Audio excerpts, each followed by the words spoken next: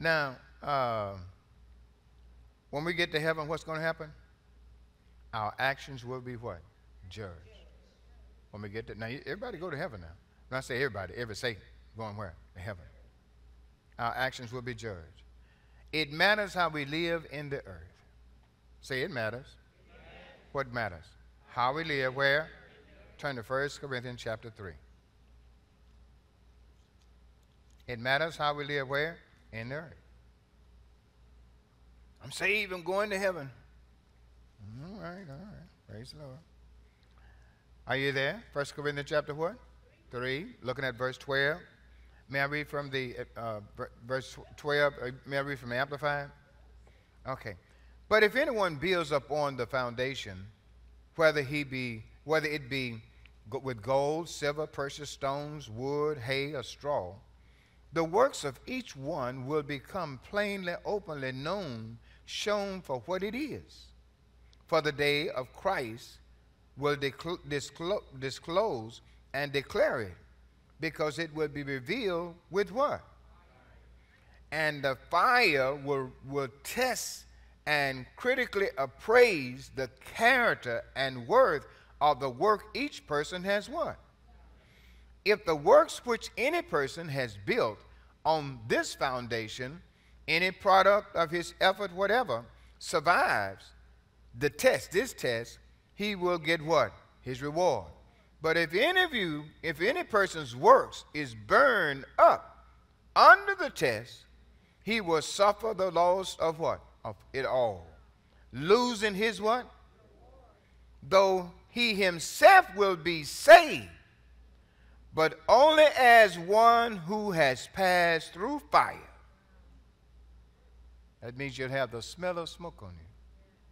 And in heaven, there should be no what? No smell of smoke. There are consequences. Don't turn loose no spoonful. 5 of y'all done heard that say, that's fine. That's all right. If you don't know the song, leave it alone.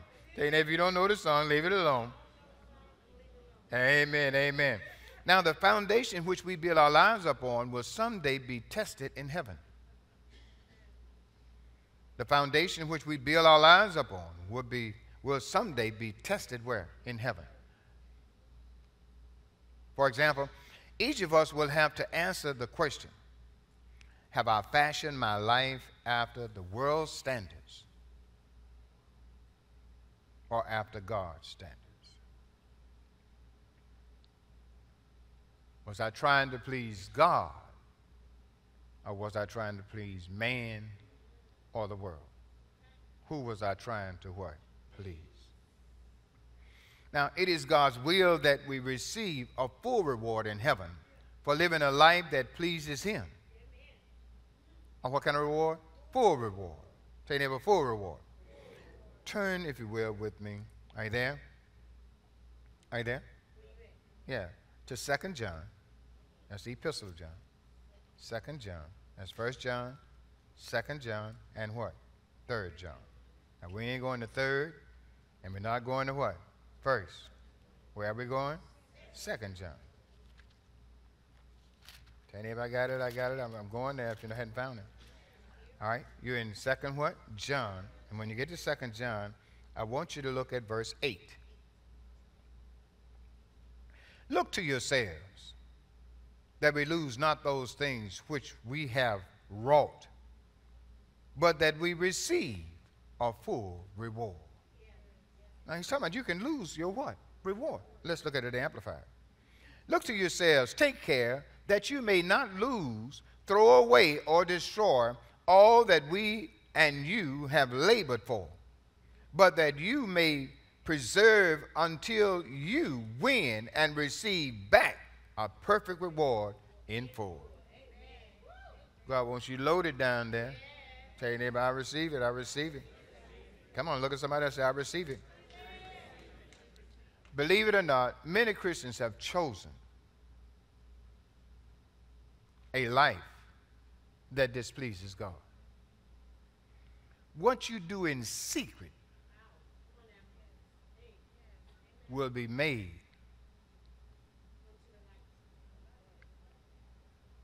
There's nothing that's done in the dark that will not come to the light. Now, you got to know Satan. You probably don't know him right. But he'll lie to you and get you in a crack and then tell everybody on you. Initially, I ain't going to tell. Ain't nobody going to know. Ain't nobody going to know. Just two of y'all. Ain't nobody there. Just you and you and that. Ain't nobody going to know. And you got this comfort. Sure ain't, is it? Sure ain't, is it? Sure ain't. You go ahead on. And then when you come out, he starts telling you, everybody going to know. Because you come out and folk looking at you. What you looking at? What you look? What you looking at, trying to? He makes you feel like everybody in the world knows. What you looking at me like that for? Why are you looking at me like that? See, you feel like everybody what? Knows it now. And when the devil get it, he is not a refrigerator. He ain't holding nothing. He's not holding anything. The Bible, it says he is called the accuser of the brethren. He has set you up and then tell on you. You know, you ladies got that intuition. You look ahead of us brothers. Y'all can look at each other. What you been doing? What you been doing? And they said, what you talking about? What you talking about? What you talking about? You know what I'm talking about. What you been doing? And then they go and tell you. And now they got you and everybody else to be concerned about, because they're reluctant to think that you what? That you might tell somebody else, who will tell somebody else, who will tell somebody. Pretty soon the world what? Knows it. That's the way the accuser is.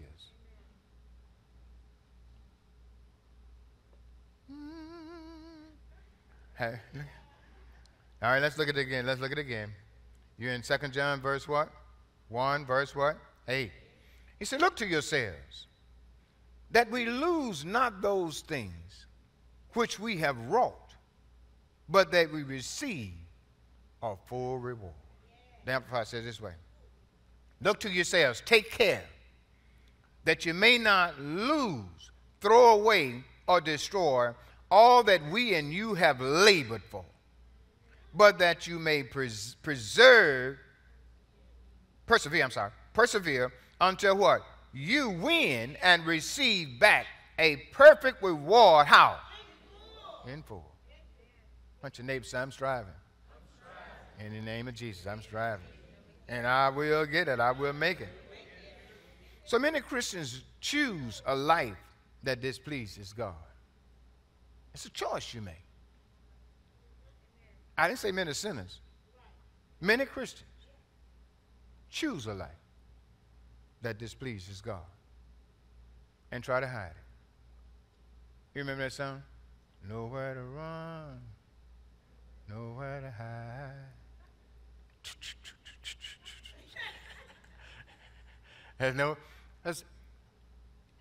He's called the accuser of the brethren. And when you have done wrong, it looks like everybody knows.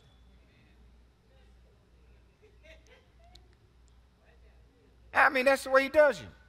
He'll get you so hot and heat to get involved in something. And then when you do, everybody look like what? Know it. Why are you looking at me like that? Why are you looking at me like that? Yeah, I'm looking at you like that. What do you mean I'm looking at you like that? Yeah, I'm looking at you like that. But he's telling you what? They're looking at you like that. He's a liar and the father of it, isn't he? Amen. He's the father of a lie. Now, once judgments concerning our rewards and losses in heaven is set, it is final. Once judgment of our losses and rewards are set, it is what? Final. His judgments will not be changed. Turn over to Hebrews chapter 6. His judgment. That's God's judgment now, not man's judgment. Whose judgment? God. Yeah, I see. Well, you know, God looks at my heart. And see, man looks at the outer appearance, but God looks at my what? God sees you in every situation. That's what you need to be doing when you're about to go over there and get crazy. You need to what? Remember, God sees your heart and your body. Amen. Now, this is just a warning. Tell your neighbor, just a warning, just a warning, just a warning. Amen. Because the Bible says many of the what? The trials of our brothers and what? Sisters Yeah, many of them. Say many of them. You're in Hebrews chapter 6? Let's look at verses 1 and 2. Check your neighbor and say, let me see. You might be faking. You might be faking. Come on. Y'all all right? Y'all mighty quiet up in here. Say ouch or something, you know. Come on, praise the Lord. Hebrews chapter 6, verses 1 and 2. It says, therefore, leaving the principles of the doctrine of Christ, let us go on unto perfection, not laying again the foundation of repentance from dead works and of faith toward God, of the doctrine of baptism and the laying on of hands, and of the resurrection of the dead, and of eternal judgment. The Amplifier says, therefore, let us go on and get past the elementary stage in the teaching and the doctrines of Christ the Messiah, advancing steadily toward the completeness and perfection that belongs to spiritual what? Maturity. Let us not again be laying the foundation of repentance. In other words, going, Lord, I forgive me. Lord, forgive me. Lord, forgive me. I repent, Lord. I repent. See, you get to the point that the devil won't have to even condemn you no more. But you live a life of condemnation. Your whole life be under condemnation. And people can look at you and you think they know something they don't even know. What has happened? Condemnation has what? Set in. He encouraged you to get involved, and now he's telling you everybody what? Knows. You got to know this rascal. And the abandonment of dead works, dead formalism, and of the faith by which you turn to what? God. Tell your neighbor it's time to turn to God if you hadn't already done so completely. Come on, when? How? Completely. Say completely. Now, God has prepared, has pre-planned assignment for each of us. God has pre-planned an assignment for each of us. Say each of us. Punch your neighbor, say that means you too. We each must discover his assignment for our lives. You have to do that. Sometimes prophetically it can be announced, but God would rather that you learn from him. Turn to Ephesians chapter 2. Tell you what, God wants you to learn something from him, because he loves you too. Ephesians chapter 2. Look at verse 10. I want to read it from King James, and then we go to the Amplified. You there? We are his workmanship, created in who? Christ Jesus, unto what kind of works? Which God had before ordained that we should what? So he's telling us that this is the way God wants us to live. Say God wants us to live. Now look at the Amplified. He said we are God's own handiwork, his workmanship, recreated in Christ Jesus, born anew, that we may do those good works which God predestined, planned beforehand for us, taking paths which he prepared ahead of what? Time, that we should walk in them. Look at this. Why? What's the result? Living the good life which he prearranged and made ready for us to live. God wants you to live what kind of a life? A good life. Say, I choose to live the good life. Look at somebody else. Say, I choose to do what? To live the good life. Amen.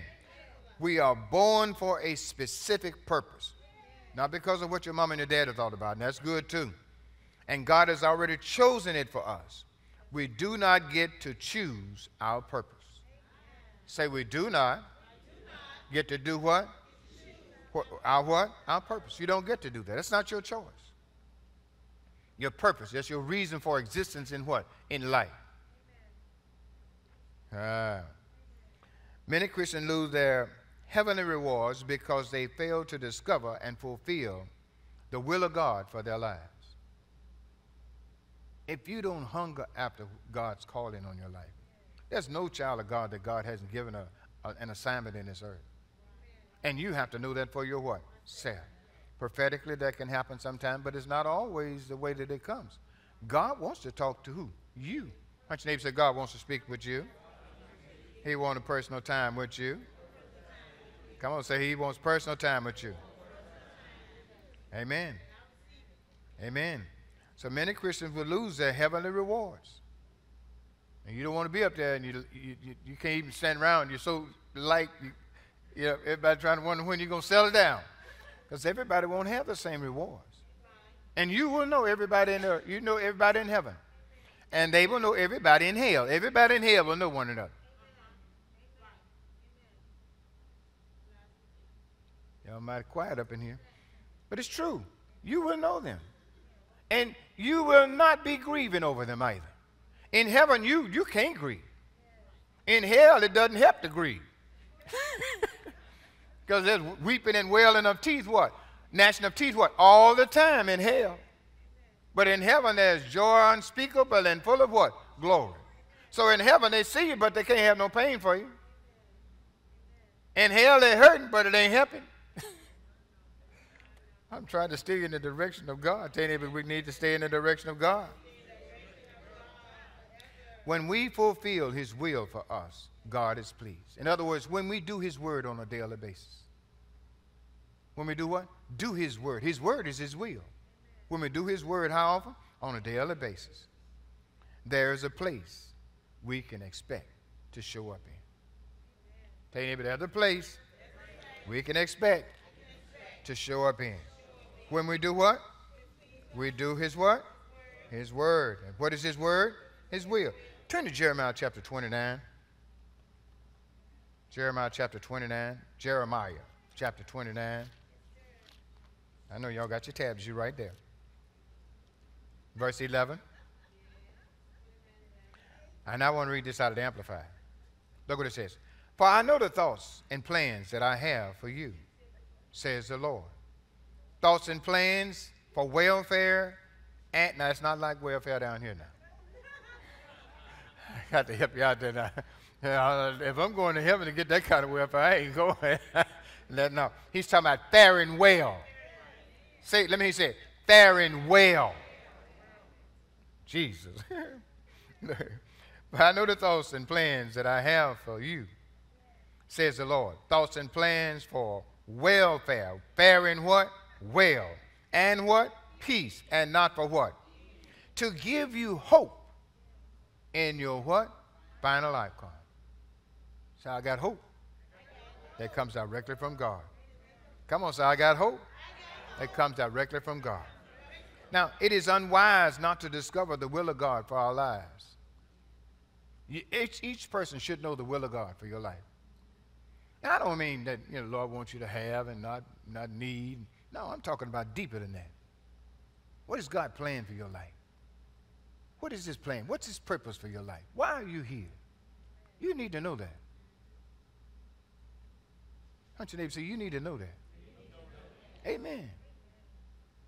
The Bible says, many other plans in a man's mind, but it is the Lord's purpose for him that shall be what? So you need to know that. God wants to tell you that, but you're too busy. It's not about your job. It's about your God. You don't spend no time with God. Now, did I call in a name? No. But you need to spend some quality time with God. Quality time can be 15 minutes. Just 15 minutes. And not just reading and listening, but sitting and letting him talk to you. Now, initially what's going to happen, you got to get a lot of clutter out of your head. Well, you forgot to close that drawer. And is that door down there closed? Well, now, is the oven on? See, he's trying to get you away from it.